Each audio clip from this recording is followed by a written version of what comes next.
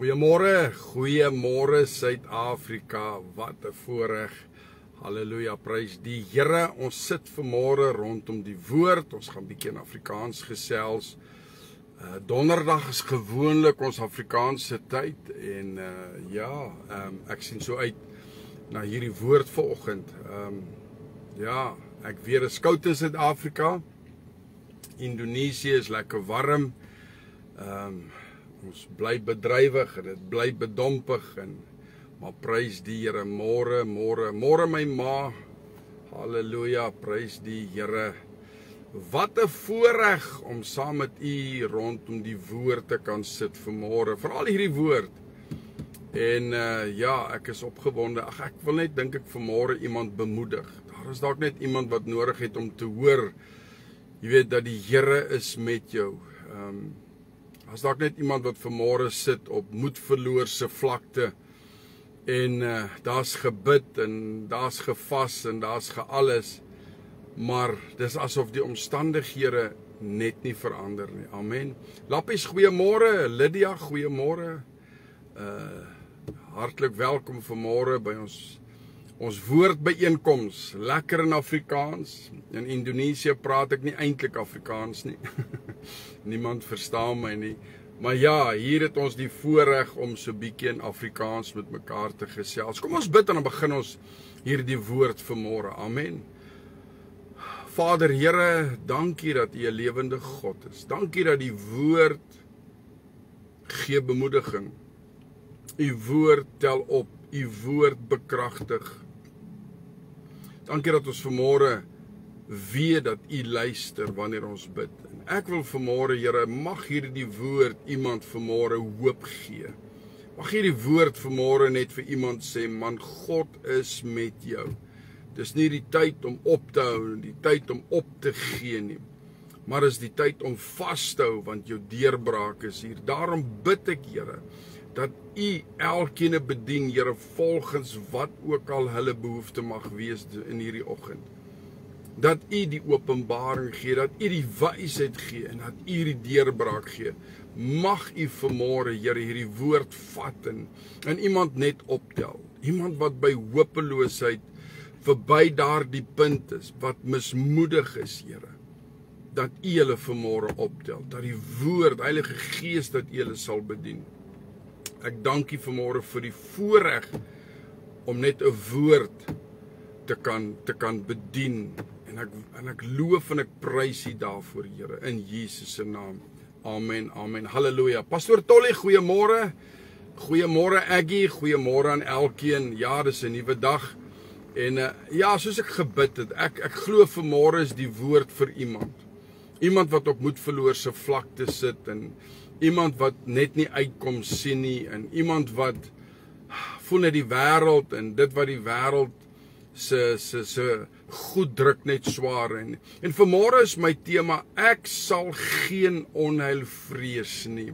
Ek wil vanmôre vir jou sê saam met my, ek sal geen onheil vrees nie. Wat beteken die woord onheil? Beteken ellende, 'n groot ongeluk, ongemak.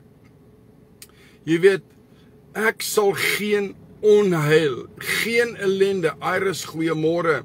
Ek sal dit nie vrees nie. En ek wil jou vanmôre bemoedig. En ek wil vir jou vanmôre sê, die woord van die Here wil u vanmôre bemoedig. Die Here wil u vanmôre optel uit daardie klei uit. Die Here wil jou vanmôre plaas op daardie rots. En die Here wil jou vanmôre net vir jou sê, man, ek is met jou. Psalm 23 vers 4 sê, al gaan ek ook deur 'n dal van doodskaduwee. Maak nie saak hierdie oggend wat, Pastor Eddie, goeiemôre. Maak nie saak hierdie oggend waardeur jy gaan nie, al gaan ek deur 'n dal, hierdie vallei van doodskaduwee. Wil ek vanmôre vir jou sê, ek sal geen onheil vrees nie.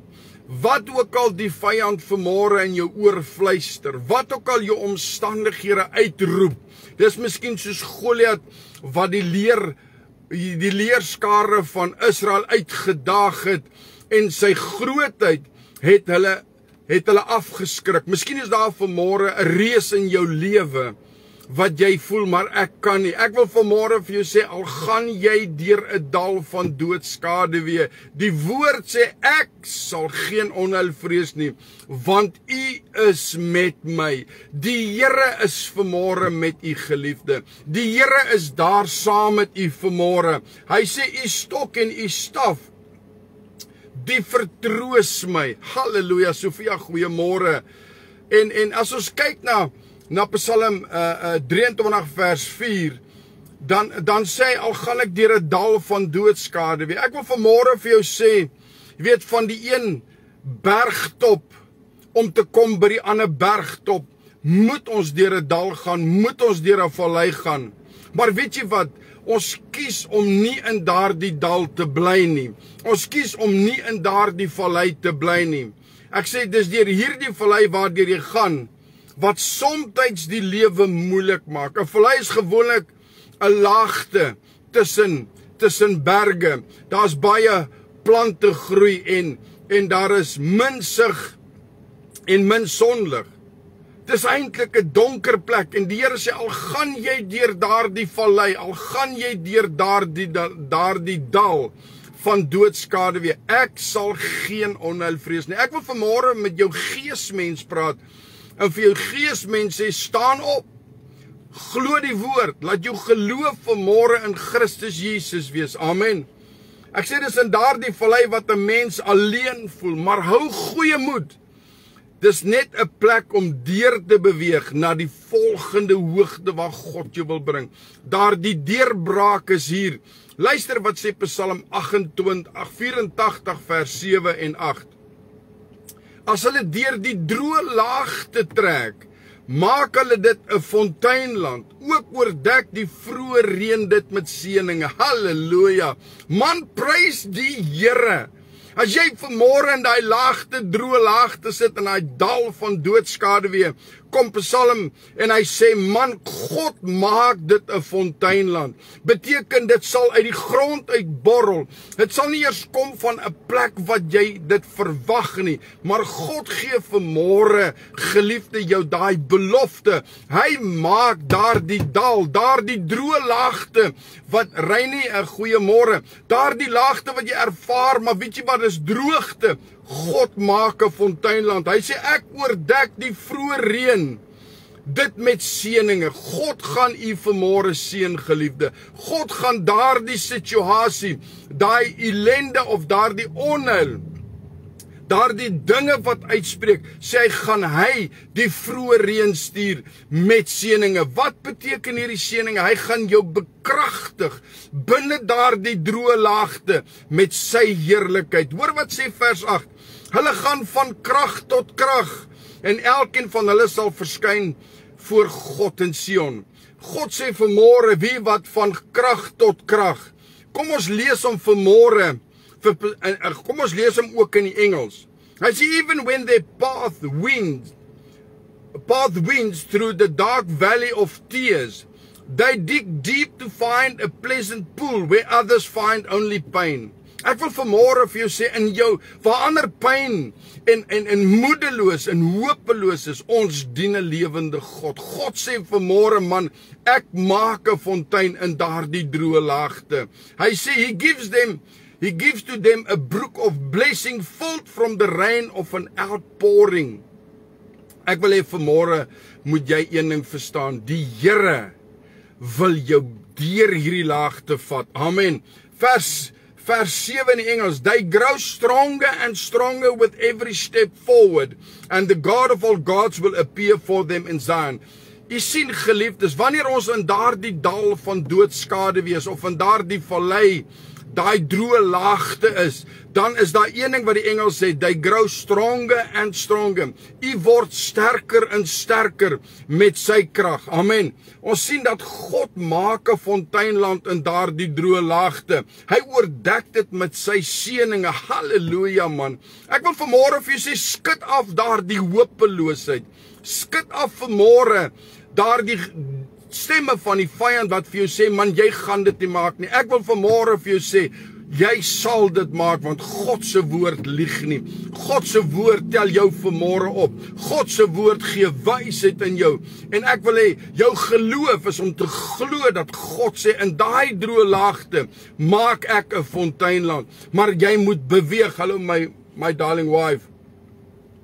Ek sê, dis die deurgaan waarin ons oorwinning kry.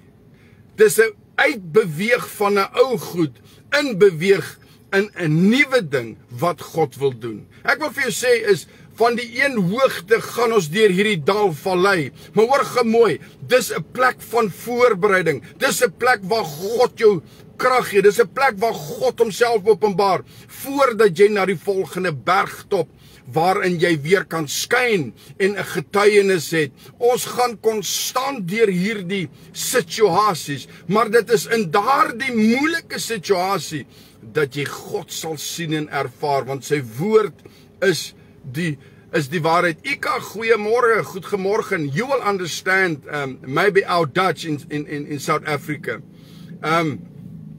Maar die beginsel is, ons gee nie op nie. Die beginsel is, ons hou aan beweeg, want God sê elke tree sal hy jou gee krag, en jy sal sterker en sterker word met elke tree. Amen.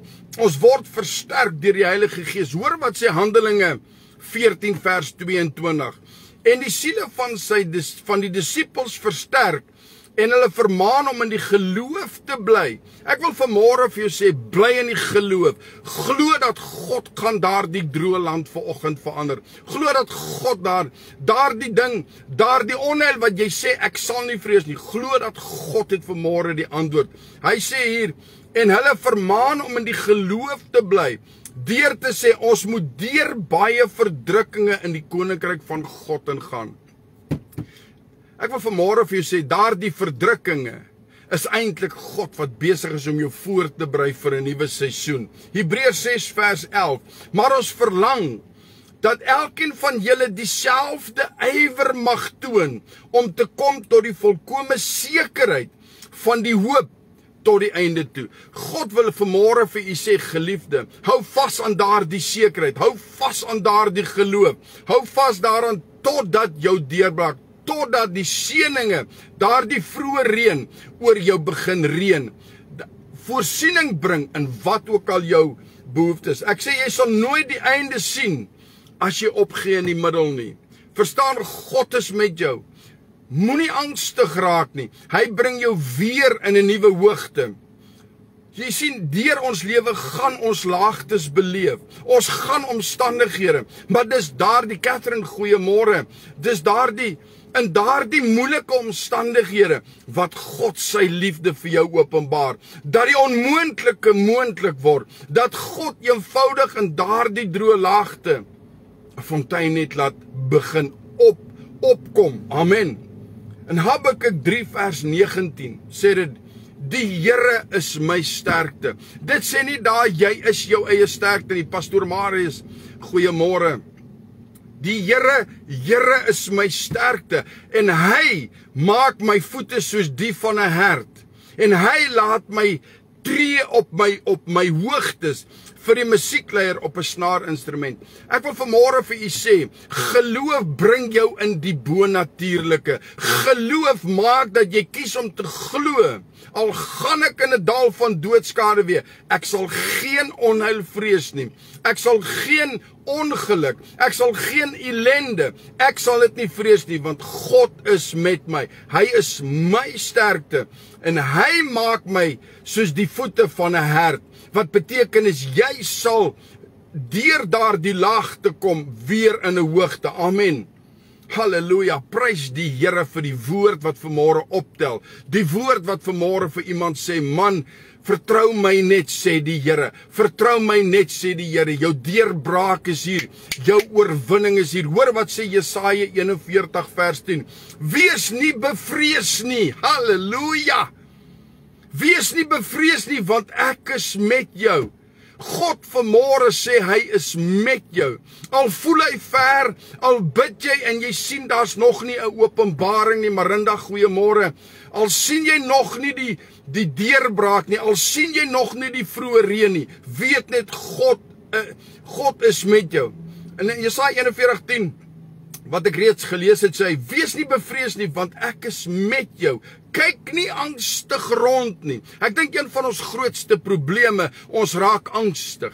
Ons raak, want ons is tydgedrewe en ons rasionele denke maak dat ons dinge sien. Ons sien eintlik alreeds die negatiewe aankom, maar God sê, wie wat, ek sal jou deur hierdie laagte bring. Ek sal jou deur hierdie situasies bring. Hy sê, kyk nie angstig rond nie, want ek is jou God. Ek wil jou vanmôre vra, glo jy in die Vader, die Seun en die Heilige Gees? Glo jy in 'n ewige God? Want as jou antwoord vanmôre ja is, skud af daardie angstigheid, skud af daardie leuns van die vyand, wat sê, maar God gaan nie vir jou deurkom nie. Skud af daardie hopeloosheid vanmôre, skud af daardie mismoedigheid of daar waar jy sit in moedverloorse vlakte. God wil jou vanmôre optel. Pastor Bertha, goeiemôre, good morning. En hy sê, want ek is jou God. Dis Jesaja 41:10. Hy die goeiemôre, ek versterk jou. Ek wil nou vanmôre net sê, Here, versterk daardie persone wat hulle heiliglik bevind in 'n dal van doodskaduwee. Here, versterk daardie mense, maak hulle arms weer sterk, Here. Hulle wat vanmôre hulle bevind in daardie droë laagte. Versterk hulle, Heilige Gees, laat hulle nou sal ervaar God se teenwoordigheid, dat hulle nou sal ervaar hoe daar net nuwe lewe kom, hoe daar net nuwe 'n fontein opspring, dat die woord hulle vanmôre bring na 'n nuwe hoogte. Hy sê, ek versterk jou, ook help ek jou. Here, help elkeen vanmôre wat in daardie droë laagte is. Here, bring 'n bonatuurlike deurbraak, Here. Hy sê, ook help ek jou, ook ondersteun ek jou met my reddende regterhand. Ek wil vanmôre vir u sê, geliefdes, skud af daardie magteloosheid. Ons is meer as oorwinnaars deur Christus Jesus. Amen. Ek sê, om nie te vrees in jou laagtes nie. So wat beteken dit? Want hy sê, al gaan ek ook deur 'n dal van doodskaduwee, ek sal geen onheil vrees nie, want u is met my. God is met jou vanmôre. God is daar saam met jou. En ek weet, ons lewe in 'n tyd waar daar soveel, kom ons sê, uitdagings is. Hoor wat sê Psalm 27 vers 13. Hy begin en 14. Hy sê, o, as ek nie geglo het dat ek die goedheid van die Here sal sien in die land van die lewendes nie. Hy sê, wag op die Here. Wees sterk en laat jou hart sterk wees. Ja, wag op die Here. Ek wil vanmôre sê, Here, hulle wat op u wag, laat hulle nuwe krag kry. Laat hulle, soos die vleuels van 'n arend, Here, dat u gees van die Here hulle optel uit hierdie droë laagte uit. Hy sê, wag op die Here, wees sterk en laat jou hart sterk wees. Ja, wag op die Here. Amen. In die Engels sê die volgende, I believe that I shall look upon the goodness of the Lord in the land of the living. 'n belofte dat jy sal sien die goedheid van God in die land van die lewendes. Wait for the Lord, be strong, and let your heart take courage. Wait for the Lord. Ek wil vanmôre vir jou sê, laat jou geloof in God die ding wees waarop jy fokus, dat hy besig is met jou deurbraak. Dat daar heiliglik, terwyl ons hier praat, dat jy ervaar daar's 'n fontein wat oopbreek, wat water gee in daardie droë laagte waarin jy jou bevind. Want weet jy wat, jou geloof bring jou in die aanraking van God met die bonatuurlike. Amen. Jesaja 43 vers 2, 3, 4 en 5. Hoor wat sê hy. Hy sê, as jy deur die water gaan, is ek by jou. En deur die riviere, hulle sal jou nie oorstroom nie. Wat 'n groter belofte as dit het ons nie.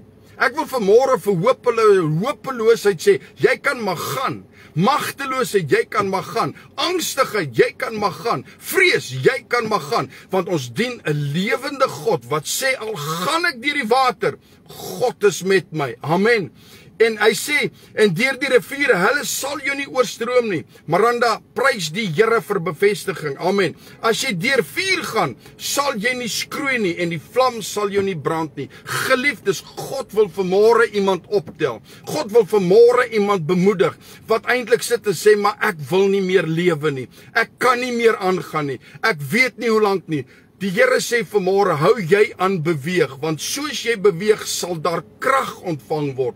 Maar ek wil vanmôre hierdie kleed van donkerte, hierdie kleed van onheil wat jou beïnvloed, wil ek afruk van jou af in die naam van Jesus.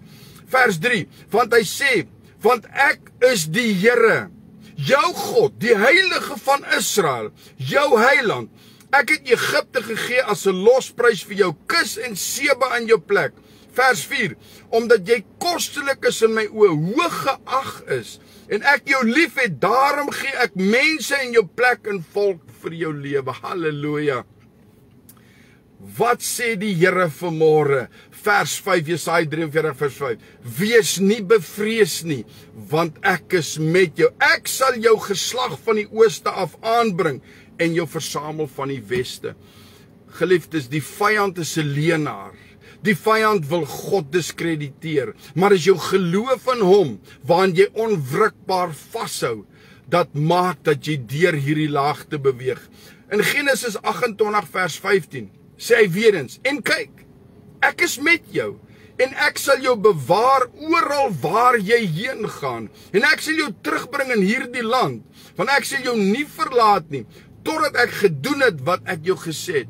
Wat sê die Here vanmôre? Hy bring 'n fonteinland in daardie droë laagte, want hy is met jou. Hy sê, al gaan jy deur 'n dal van doodskaduwee, nogtans sal ek nie vrees nie. Ek sal geen onheil vrees nie. Ek sal geen ongelukke, ellende, gaan ek nie vrees nie, want God is met my. Amen.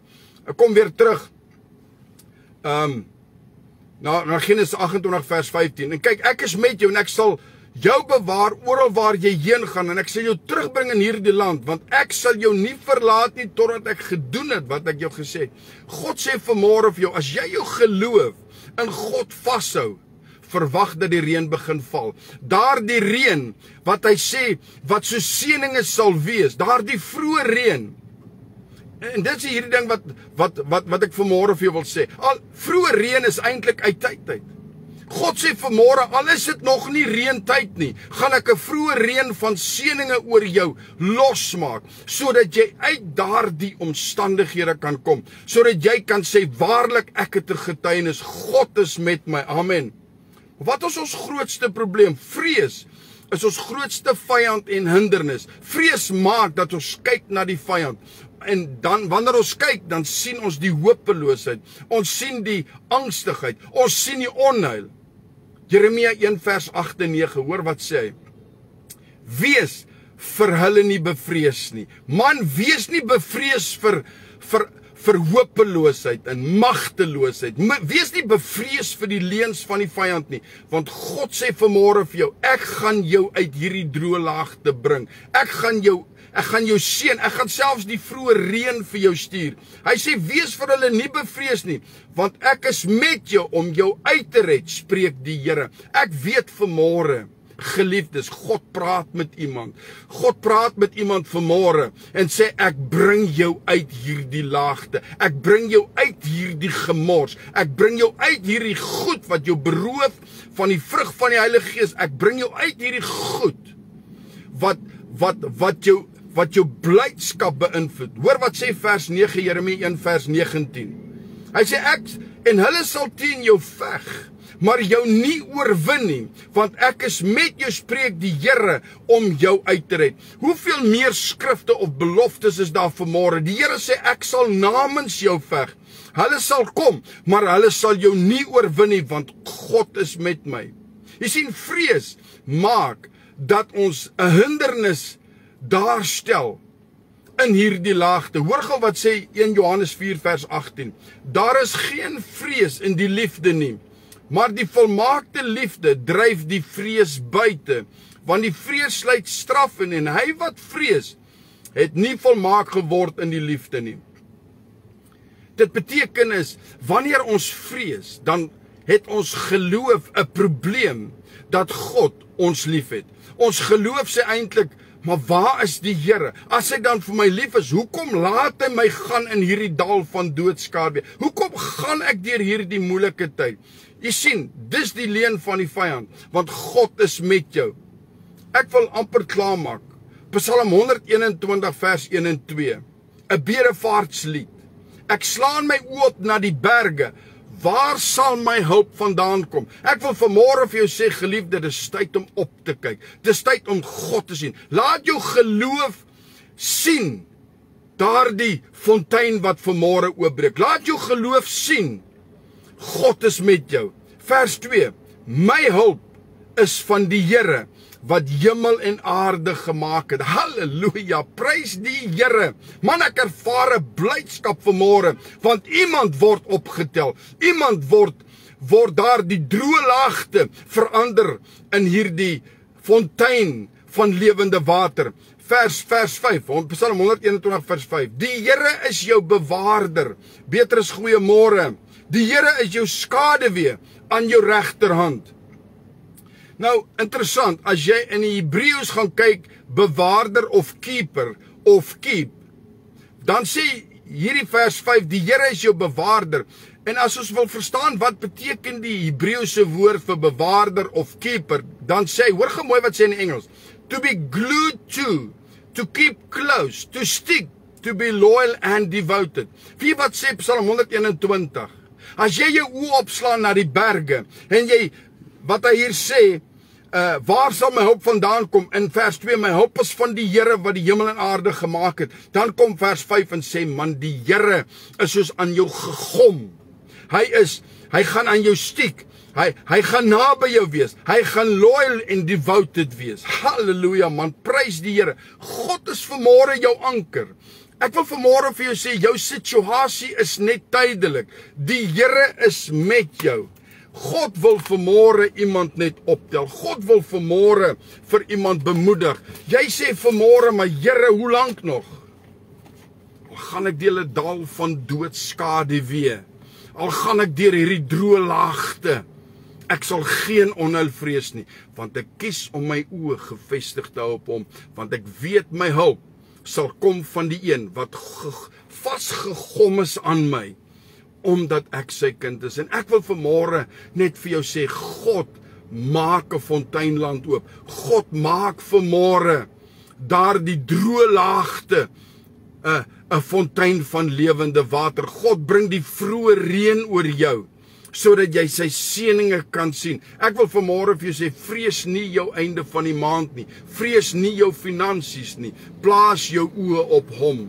Spreek vandag lewe oor jou situasie. Spreek lewe oor daardie droë laagte. Herinner die duiwel dat God is met jou. Herinner die duiwel dat God is jou bewaarder. Herinner die duiwel dat God is reeds besig om 'n fontein van lewende water oop te breek. En kom met 'n verwagting vanmôre. En ek wil graag vir u bid. Ek wil graag God moet daardie fontein nou oopbreek, dat jy vandag alreeds 'n getuienis het, dat God bonatuurlik daardie droë laagte verander in 'n plek waar daar oorvloed van sy teenwoordigheid is, daardie fontein. Amen. Kan ek maar vir jou bid vanmôre? Vader, ek dank U vir die woord, dat die woord vanmôre optel, dat die woord vanmôre bekragtig, dat die woord vanmôre sê, Here, U is die antwoord, U is my hulp, U is my bewaarder, U is met my, ek hoef nie te vrees nie. Ek bid vanmôre, Here, en ek wil vir elkeen, Here, voor die troon van genade bring, en ek sê, Here, raak elkeen aan, breek daar die droë laagte vandag, breek dit oor elkeen. Here, ek bid vanmôre, breek 'n fontein oop, Here, wat daar die droogte breek. Stuur vanmôre daardie vroeë reëns van seëninge, dat hulle sal getuig, Here, selfs voor die einde van hierdie dag, dat God het vir my deurgekom. God het my uit hierdie plek van hopeloosheid gebring na 'n plek van blydskap. God het my uit hierdie magteloosheid gebring na 'n plek van autoriteit, 'n plek van blydskap, 'n plek van heerskappy. Here, seën elkeen. Ek bid reg nou, Heilige Gees, raak elkeen aan. Breek oop daardie fontein in daardie droë laagte. Versterk elkeen reg nou, Here, gees, siel en liggaam, en bring hulle in 'n groter heerlikheid, sodat U verheerlik sal word, dat ons die getuienisse sal hoor, Here. Dankie, Here, dat U elkeen reg nou aanraak. Dankie, U verander die atmosfeer, en dat elkeen sal getuig, maar groot is die Here. En ek dank U, Here, vir elke deurbraak. Word vanmôre verheerlik. Bekragtig die woord, Here, vanmôre in elkeen se lewe. Maak nie saak of dit finansies is, maak nie saak of dit siekte is nie, maak nie saak of dit verhouding is nie, maar ek spreek vanmôre lewe. En ek spreek vanmôre guns en heerlikheid oor elkeen. Verander daardie dal van doodskade weer, Here. Verander dit in lewe, Here, want U is met ons. In Jesus se naam. Amen en amen. Halleluja. Prys die Here, mag die Here U vanmôre seën. Mag die woord vanmôre spreek. Mag jy vanmôre sien die hand van die Here. Mag jy vanmôre sien God se heerlikheid. Ek wil vir jou vanmôre sê, share hierdie met iemand. Iemand het vanmôre nodig om te hoor, God is met my. Maak nie saak hoe donker dit lyk nie, God is met my. Ek het so opgewondenheid. Ek wil net vir jou vanmôre sê, God gaan iets groots doen vandag in jou lewe. Sien dit, gee hom al die lof en al die eer. Want weet jy wat, God weet, ek praat vanmôre met iemand. Mag die Here U seën vanmôre. Mag die Here U toeval. Mag jy sy heerlikheid ervaar. En weet jy wat? As daardie droë laagte verander in 'n fontein, gee hom die eer. Gee hom die eer, maar kom vanmôre met 'n verwagting, met 'n blydskap, vol van sy liefde, want hy's lief vir jou. Die Here seën U. Mag U 'n awesome dag hê. Waardeer dat U deel gehad het met hierdie boodskap. Die Here seën U. Dankie.